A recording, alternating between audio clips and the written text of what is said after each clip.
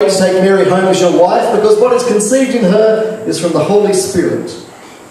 She'll give birth to a son, and you are to give him the name Jesus, because he will save his people from their sins. All this took place to fulfill what the Lord had said through the prophet. The virgin will conceive and give birth to a son, and they will call him Emmanuel, which means God with us. When Joseph woke up, he did what the angel of the Lord had commanded him, and took Mary home to be his wife. Lord God, just over these next few moments, I thank you that you are indeed God with us. We receive you, we celebrate you, we thank you for all that you have done. As we join in song, as we join in prayer, we celebrate you, Jesus. Amongst the busyness of today, may we pause and remember, indeed, the reason for this season. For you came to us. For a child is born, who will be Saviour of the world. In Jesus' name, amen. For Jesus has come. Emmanuel, God with us. The Word became flesh, God with skin on. He came to bring us life and hope and peace and joy. Friends, Mary wrapped her little baby boy in strips of cloth and put him in a feeding trough. His first resting place was a wooden manger. And at the end of his life, he hung upon a wooden cross. Three things this morning. God came to us. In the Gospel of John, in chapter 1, the first 3 verses we read, in the beginning, the Word. In the beginning was the Word, and the Word was with God, and the Word was God. He was with God in the beginning. Through him all things were made. Without him nothing was made that has been made. And from verse 14 of that same chapter, the Word became flesh and made his dwelling among us. We have seen his glory. The glory of the one and only, who came from the Father, full of grace and truth. That's who we celebrate. That's who we remember. Do you know the grace of God this Christmas day? The hope of God this Christmas day? Make the most of every day. Don't miss out on the faith in Jesus, because many people may have let you down. Or maybe there's been hurts and struggles in life. Look to the Son of God. It's relationship, not religion. It's surrender, not self-gratification. It's sacrifice, not selfishness. Not my will, but yours be done.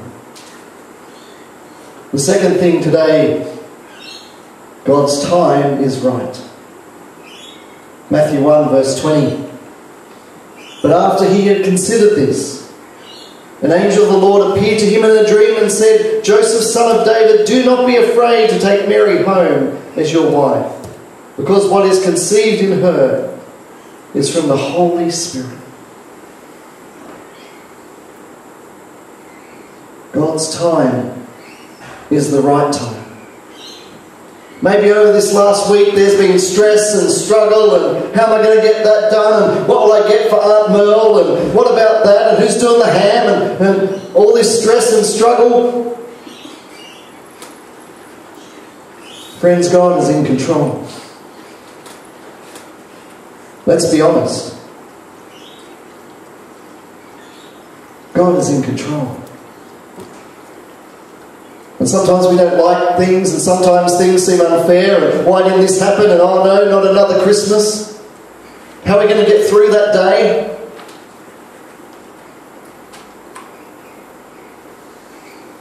Emmanuel, God with us.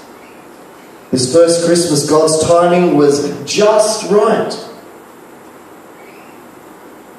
And for you today, God's timing is just right. And you joined us this Christmas morning to celebrate together and to sing of our Saviour.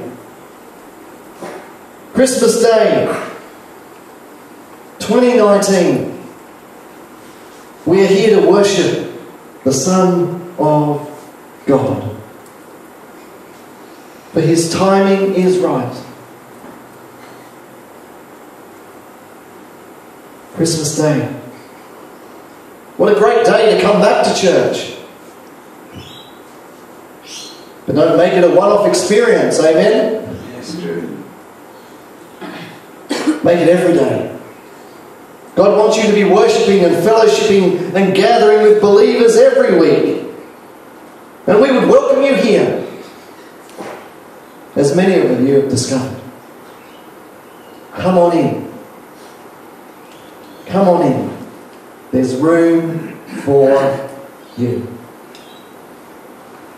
It was Christmas morning and the church pastor was looking over their large nativity scene, getting the church ready, as we do, and make sure everything was just right. And he noticed that Jesus was missing from the nativity scene.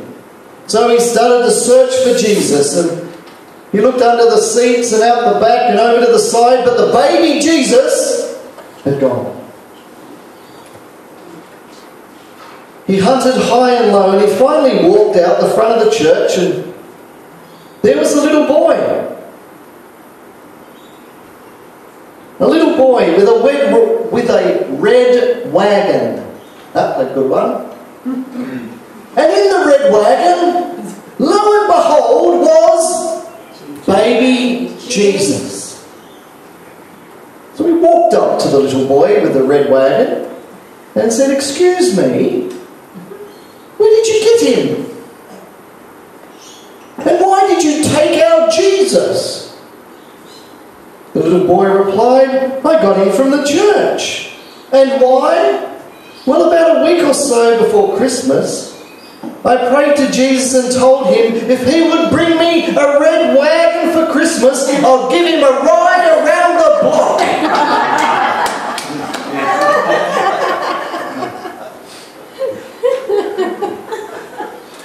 Yes, you can use that one Christmas Day, around the lunch table. It'd be better than those jokes out of those stupid bonbon things. No, I'm not wearing a hat. And they never pop, do they? Sometimes we get very protective about our Jesus, don't we? Our little church, our little huddle. Sorry. No. We forget who he came for, don't we? Those that still don't know him. Those that are lost and without hope and without faith and without joy and without peace. Don't keep Jesus to yourself, but give him away every day. Mary and Joseph accepted God's time as they travelled to Bethlehem, full of uncertainty, no doubt. And the time came for her to give birth in a strange place with no family around her, a stable and a manger and shepherds and livestock, and probably not the night that she had imagined. But Emmanuel came. The hope of the world came.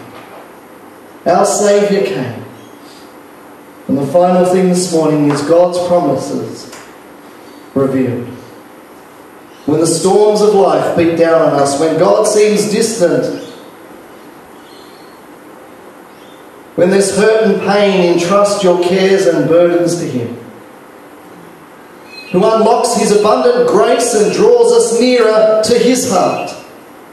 For he is faithful, and he'll do exactly what is needed to make us more like his Son, Emmanuel, God with us. For 1 Peter reminds us to cast your cares.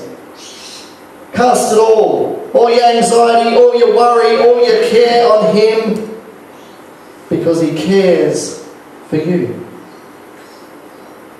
When the storms hit and the days are dark, He cares for you, and He cares for me. He cared about Mary, and He cared about Joseph. For God keeps His promises. It was foretold long ago in the book of Isaiah chapter 7. Therefore the Lord Himself will give you a sign. The virgin will be with child and will give you birth to a son and will call him Emmanuel.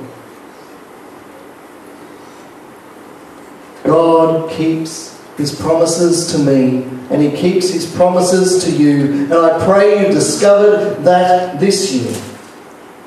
The shepherd discovered the words of God to them were just as they were told. The wise men followed the star and discovered the child. God keeps His promises. He says to us this day, see my son, He came for you. He came to the world. He saw it all come into being, and now He's come to meet you and to meet me. Encounter Christ this day. Feel the touch of His Spirit. Feel the peace of God, the hope of God.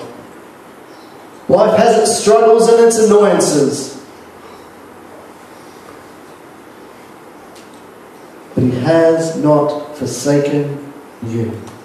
He was with Mary and Joseph every moment, working out His plan, just as He is with you and me right now, this Christmas and beyond. Christmas reminds us to look beyond that stable. For God is doing something fantastic. You know, if you lift your eyes above Bethlehem for a moment, as we lift our eyes, we may catch a glimpse of that Christmas star pointing the way to our Saviour. Happy Christmas to you all. God bless you. Let's stand and sing. O Holy Night. For indeed